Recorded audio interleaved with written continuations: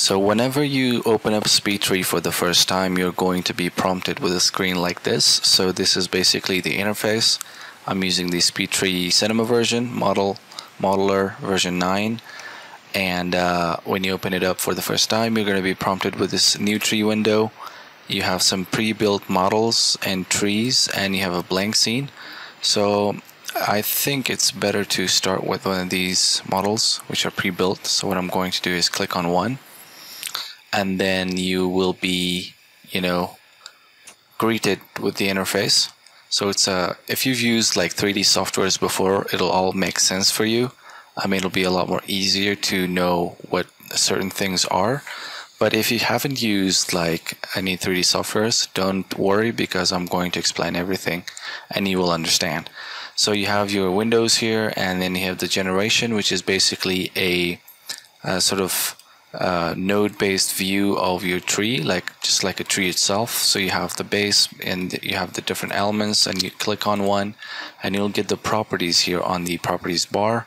You can also select them on the viewport itself. So this is called the perspective view, which is like a 3D representation of your tree. And now I'm going to show you guys how to navigate. So if you lift mouse, click and drag, you will be able to rotate around your model. If you want to zoom in and out, you can use the wheel of the mouse. And if you want to pan around, so you hold down the middle click of the mouse and then drag up and down or left and right, and you'll be able to navigate around your tree. So left mouse click for the orbit, middle mouse for the for the zooming and zooming out, and middle mouse click for panning up and down and left and right. So it will take some time to get used to, but it's quite fine. And then if you just lost your tree somehow, so you lost your tree, just double click on a blank area and it'll bring it up for you. And if you've zoomed out too much, you can hit Z to frame all, or you can click here. And if you want to change the shortcuts to other 3D softwares like 3D Studio Max and Maya, you can go into Edit, Preferences, go to Tree Window, and then there's this Control Scheme. So you can set it to Maya or 3ds Max, whichever you prefer, but even the default version of SpeedTree is fine. And if for some reason you find it that your zooming with the wheel of the mouse is reversed, you can go ahead and turn on. By default it's turned off, so you can turn on the reverse zooming and it'll feel more natural. And the other very important thing is this height indicator. So if I cancel this, you can see that this tree is roughly about 45 feet. So because the unit is set to feet, if I go to Edit, Preferences, and then Tree Window, so it's feet. But it is crucial if you want to export this to some other 3D softwares, and especially like Unreal Engine, which uses like centimeters. So if you want to set it up initially before you create the tree. But even though if you've created this in feet units, you can convert it to centimeters by going to Tools and going to Scene Unit Conversion, and then you want to convert it from feet to centimeters, and then hit OK, and it'll just convert it. And then you lost your tree, right? So double click on an empty area and it'll bring it up for you. So it'll be fine once you export it to your 3D application of choice. So let's talk about some other things. So this is the viewport. You have one view. If you want to change it, so just click on an empty area, go to Window Properties. You can go with 4 views. You have the top view, you have your XZ plane, just like the left view, and then you have the YZ plane, just like your front view, something like that. You can also change it to 2 side by side, or 2 over, under, and you have some different other parameters here. So you can go with 1 view, or if you want to just switch between the different layouts, you can just double click with the middle of the mouse and it'll just go ahead and switch it for you. So you have the grid lines color. You can go ahead and change that to probably red, and it'll change that. And then you have this the grid and the height of the tree, the color is changed. You can go back to the default black. All right, and yeah, and then there's this little guy, because this tree is now like huge, so it's actually like 1300 centimeters, so this guy is very small compared to the tree. So it's just like a figure, like a stick figure for comparison. So this tree is huge right now because we just converted it from feet to centimeters. And then you have the grid spacing. If it is too tight, you can go ahead and increase the distance between them. And of course, each of these little squares is 1 centimeter. And then you have the light map view. So this is actually very important when you want to export it to Unreal Engine. You know, you can use them inside Unreal Engine, and we'll be taking a look at that, you know, later when we want to export the tree. So yeah. And then you have the background style. So, you know, there's ambient light, you have solid color, which is actually really nice. So I prefer it sometimes because you just want like a plain color instead of having the sun just like that, like a gradient. So you can change that to solid color. And then if the tree is a little, you know, if it is lagging for some reason, it's because of the resolution might be too high. So you can go with medium, it'll just decrease it a bit for you, or you can go with low. And draft is basically like the lowest thing possible, so it'll just hide a few of the leaves to make it much more, you know, friendly to work with in the environment, because sometimes the tree can get really dense. And you go back to window properties and you have a lot of different other options. You have a spherical panorama which you can use. So let's say if you're just compositing this tree on an image, so you can just go and click and browse. And if I go into my C drive, you can just go ahead and double click. I have an HDR here, so you can rotate around. You can rotate it, you can adjust the contrast, the brightness and everything. But I do prefer the solid color the most, because it just gives you like a really nice and neutral color to be able to work with. And just click away. And then you can also change your lighting, so the intensity and everything, which we will be taking a look at in some future tutorials. But you know, everything is customizable and you can change it inside here. So let's take a look at some of these. So you have the file, and then you have render. So you have different modes of rendering. So you see scribed is actually showing the polygons and the edges and the faces of the model. So it's actually a very good representation of like how dense the polygons are, the distribution and everything. So you can see that right there. You can also go to AO for the ambient occlusion. Right now it's not calculated. So if you want to see it, you can go into tools and render ambient occlusion, click on it. It'll take a second and then calculate the ambient occlusion for you.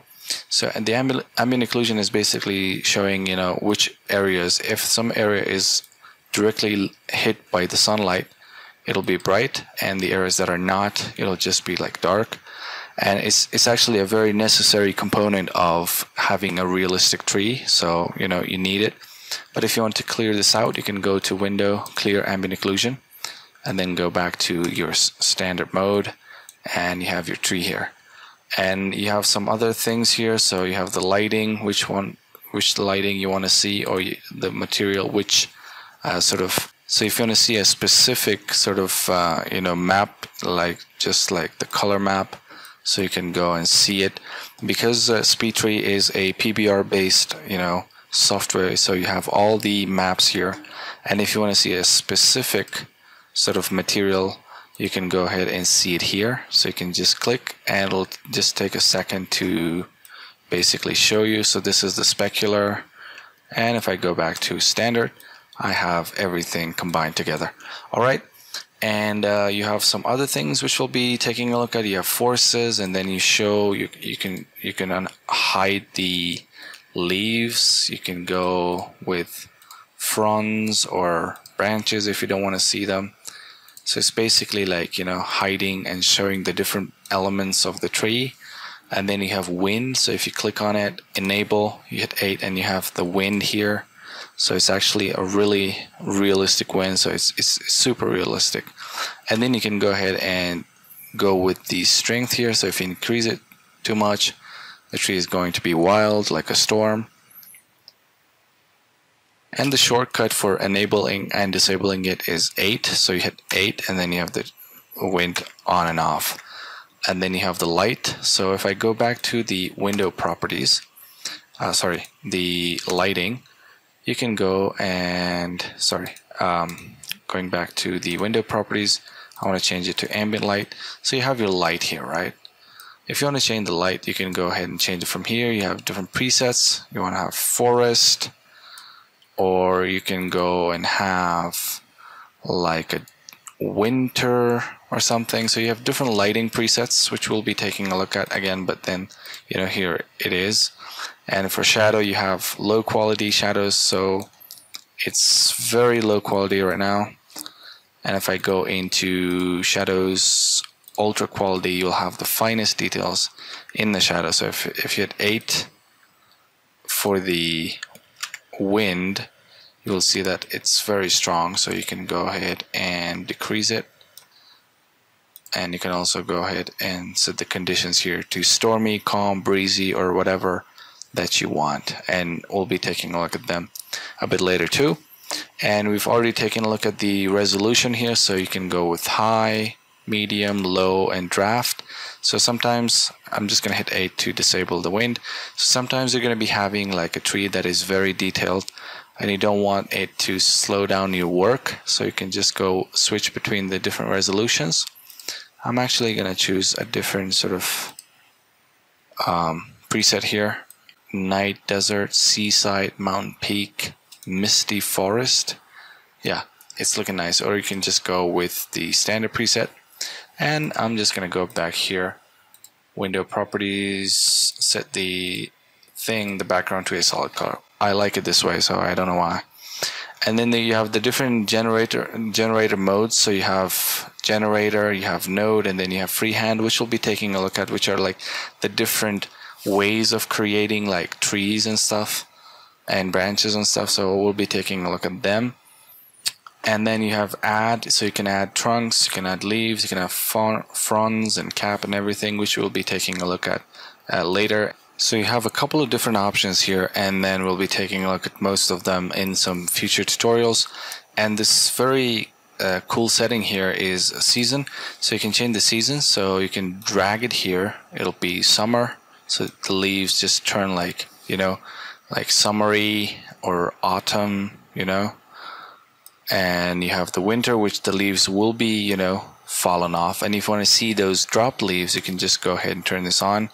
You will see the leaves that are dropped. So, you know, by the winter, most of the leaves are dead. You can also click on these and switch between them directly. So you'll have winter, autumn, and summer, and spring. So this is actually a very, very interesting, you know, thing, which is just like super realistic. And then you can go ahead and hit 8, and you know, even the leaves on the floor, I believe they are shaking a bit from the wind. So this is actually like super realistic, and you know, simulating the wind and stuff. And then in like later tutorials, we'll be talking about, you know, how to export this wind and how to export this tree in the 3D program of your choice. So I'm just gonna hit 8 and go back to season, go back to spring. And then you have your materials here, which we'll be taking a look at. And then you have your timeline as well, which we will be taking a look at as well. So for the wind and for growth and stuff like that.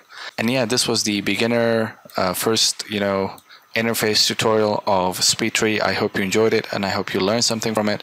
And if you did, you know, make sure to show your appreciation by subscribing to my channel. And you know, the other parts are yet to come, so be sure to stay tuned, and we will see you in the next video.